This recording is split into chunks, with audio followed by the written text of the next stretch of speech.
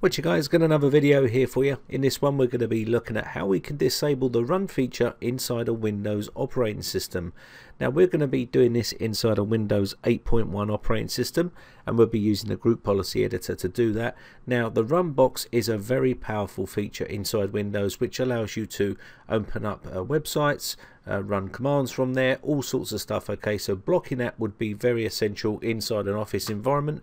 If you was an administrator, you'd want to lock that down to stop people running commands or doing browsing a web or anything like that from the run box. Let me just show you. So we've got numerous different ways of opening up the run box. You can right click on the start button in Windows 8.1 and you can see there is a feature here called run. If you hit this, it will open up the run box, as you can see, and there's a website in there, which is my website.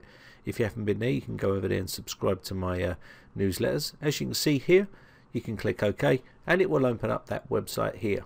And if you are interested in subscribing, you can hit here and you will get notified of newsletters once a week. Okay, so that's basically how you can open up the run box from there. You can also do it from the taskbar here. This will open up on create a run task, as you can see, like so.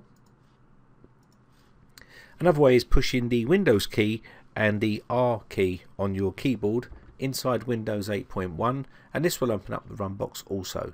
Now to disable that, it's very simple to do it in a group policy editor. I'll show you how to do that. Now to open up the group policy editor, we need to go back down to the start button here, right click and push run, or you can push Windows key and R, and then we need to type in here gpedit.msc.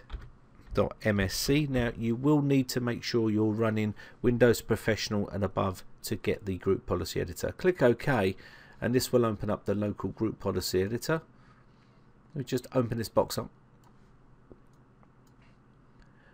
Now once we've got that open, what we need to do here is come down to where it says user configuration here and then administrative templates. I'm going to pull that down and you should see a feature here that says start menu and taskbar. You want to click on that here. Okay, so you want to come over to the right hand pane here and pull this down, and what you're looking for here is where it says remove run menu from start menu. This is what you want to look for, and there's loads of information here. If you want to read up on it, you can see there's a load of information here, and what you want to do is double click on this and this will open up this box here, and you'll just need to enable this. Okay, now you can put a comment in here if you wish. There's all the information here that you want. Click apply and OK, and we'll give that a little bit of time to populate. Let's go down to the start button here, click run, and you will see there is a restriction there now. Okay, and it will be the same thing if you went into Task Manager and you went to File, and you can see now they've been removed, as you can see, and it will be the same if you push Windows and R key. You will also get restrictions as well. Anyway, so that's how you can restrict the run feature inside a Windows operating system using a group policy editor. My name is Brian from briteccomputers.co.uk. If you enjoy these videos, guys, and you find these videos useful, then hit the thumbs up button. Also hit the subscribe button if you want to get notified when I upload new videos.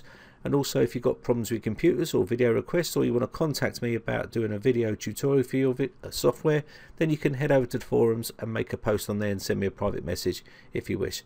Okay, and that's probably the best place to get hold of me.